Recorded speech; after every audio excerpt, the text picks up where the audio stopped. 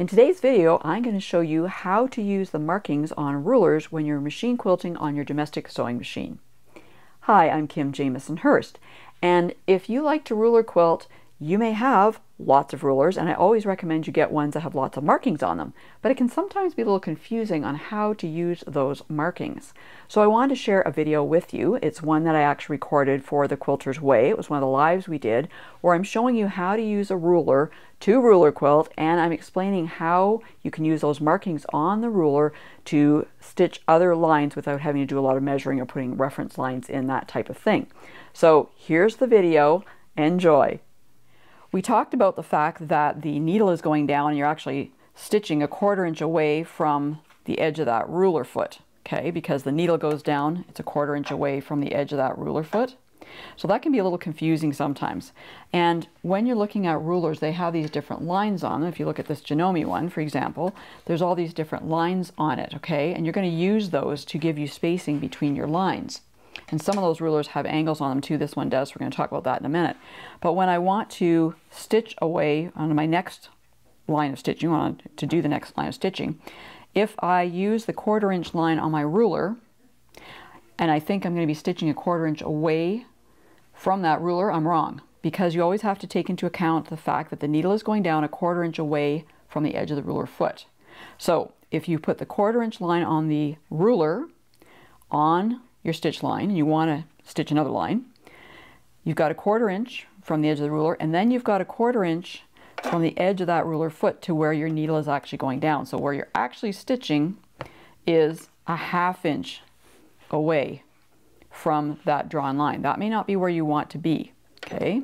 You may want to be a 1/4 inch away. If that's the case, then you need to make sure you put the edge of your ruler along your previously stitched line, okay? Because then when you put your ruler foot down, that's where you're going to be stitching. You're going to be stitching that 1/4 inch away. So you always need to keep that 1/4 inch in mind when you're using rulers.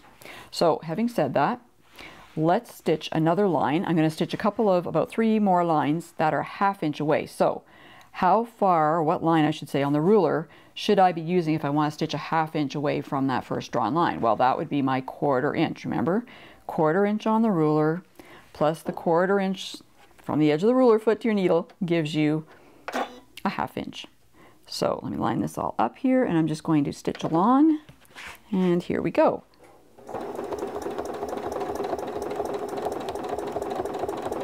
And as I'm going, I'm moving the sandwich, you know, the ruler's going along with the sandwich at the same time. It's all moving.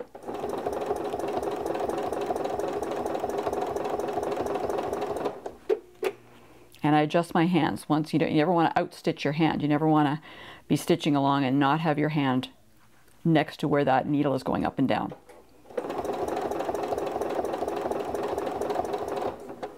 So you just stop, and if you want to, you can move the needle, or the ruler I should say, down as well. Okay. Okay, so you can see there that we've got 2 lines stitched a 1/2 inch apart. I want to continue on, so again I want another 1/2 inch between my lines, so I'm going to use the 1/4 inch line on the ruler. Just get it all lined up there.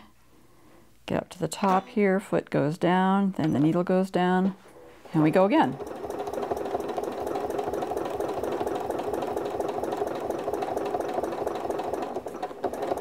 So when I talk about outstitching my hand, when I'm up to about here, when you're up to where your thumbs are, you're starting to outstitch your hand. So you need to move your hand. You can move the ruler at the same time. You may need to adjust, line it up again with that previously stitched line, and keep going. Okay, one more line. One more line. We're going to do another 1/2 inch away line using that 1/4 inch edge, or 1/4 inch line I should say, on the ruler, not the edge of the ruler.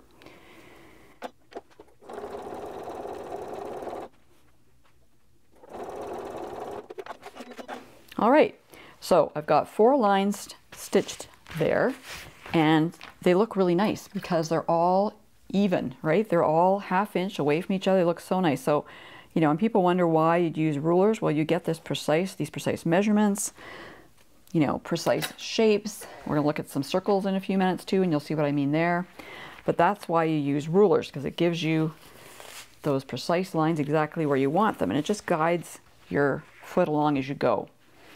And remember, you don't need, you need to be keeping the ruler down, but you don't need a death grip on it because you are going to be moving along as you go. You just want to make sure it doesn't wobble around as you stitch next to it. And you don't need to, I say press it against the ruler foot. I don't mean that you have to really ram it in there or anything, but you want to, it's the guide that your ruler foot is going to be going along. So you want to make sure it's against it, otherwise you're going to veer off.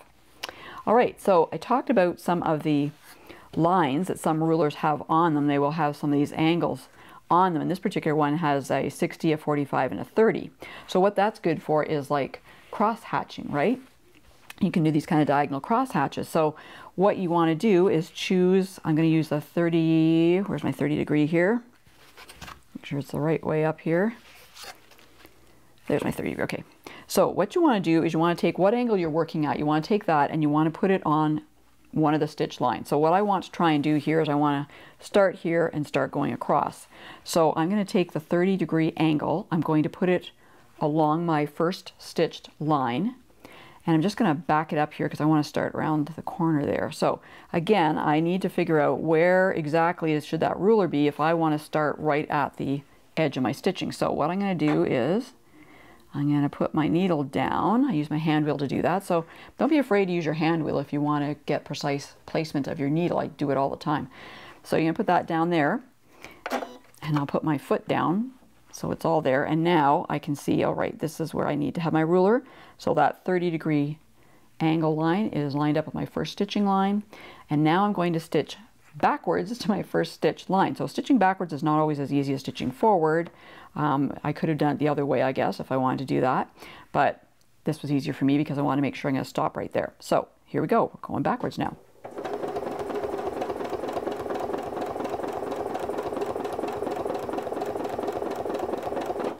Okay, so there we go, there's my first line. Pick this up so you can see. So there's my first angled line there. But I want to continue on. Now, how do you continue on? I don't want to have to break my thread. I try to do that as little as possible. So what I'm going to do is I'm going to use my ruler as a guide, and I want to stitch along that previously stitched line. I want to space these a ½ inch apart. So I'm going to try and move along roughly ½ an inch. Okay, so like I said, I'm going to use my ruler there, and we're just going to go along that line. Again, we're going backwards.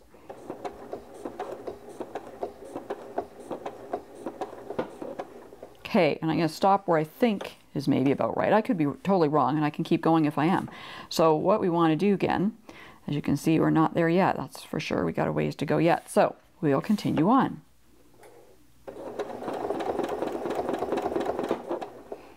All right, so let's see here.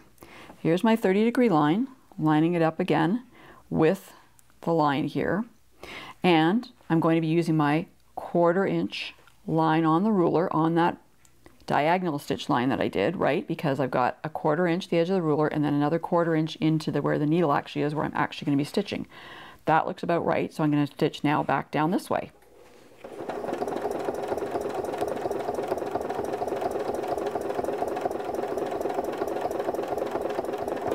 There we go. There we go. So that's a ½ inch this way. So you can see it's forming these kind of diagonal shapes. So if I want to continue on, I would do the same thing down here. I can put my ruler on whichever side works better for me. It doesn't really matter, but I'm going to be heading away again. And it might not be perfect, but not to worry. People will not notice if it's not perfect. So let's see. Okay, 30 degree line on the first stitch line, 1/4 inch line on the ruler, on the line the diagonal line I just stitched, and it looks like we're doing pretty good. So we're going to go backwards again.